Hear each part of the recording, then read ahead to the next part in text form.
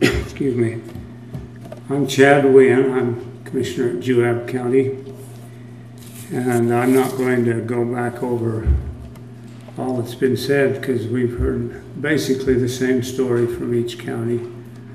But I would like to address one thing that was brought up earlier, and that's the equal access to justice rule, and that gives the environmental groups a right. If they can get a judgment on any part of a lawsuit, then the federal government pays for the lawsuit. And this is what's driving all these lawsuits and shutting down so much of what goes on.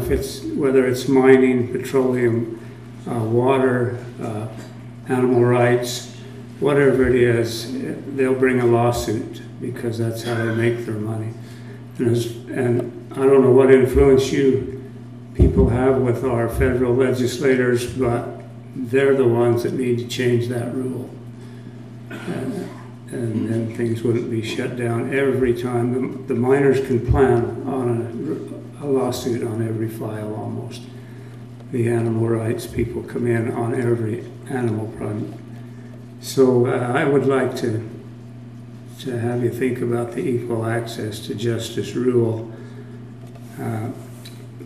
Just briefly on the wild horse issue, that horse is the only animal that we don't have a humane way to euthanize legally. We know we have to do it with our cats and our dogs, and we harvest our wild animals, and yet we've come in with the wild horse and no way to euthanize them. And it can be done humanely, and it's going to have to be eventually. The same things happened with the domestic horse. The animal rights people came in and got Congress to pass a law to defund the inspectors of the slaughter plants for domestic horses and shut them down. A year or so ago, they finally got inspectors approved again.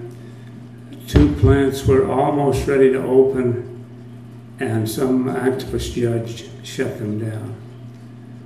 So we're dealing not only with wild horses, but domestic horses. And now if you have a horse that has to be euthanized, sometimes it'll be $500 to $1,000 in some locations. So this equal access to justice rule is really devastating.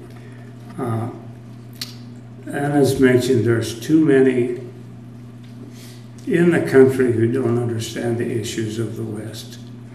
So education is a big thing, and we need to educate people who don't understand what it's like to be out here.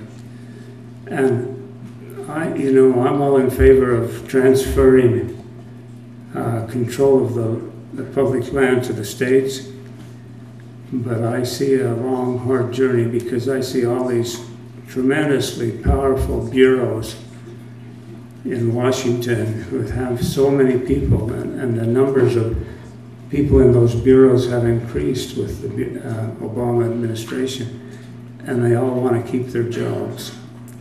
And I see even if Congress passed something that gave control of the states, I see lawsuits by these people to keep their jobs, because it'd be certainly a big change.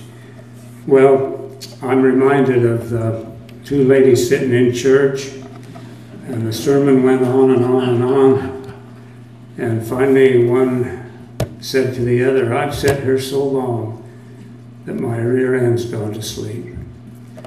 And the other says, "Yeah, I know, I heard it snoring."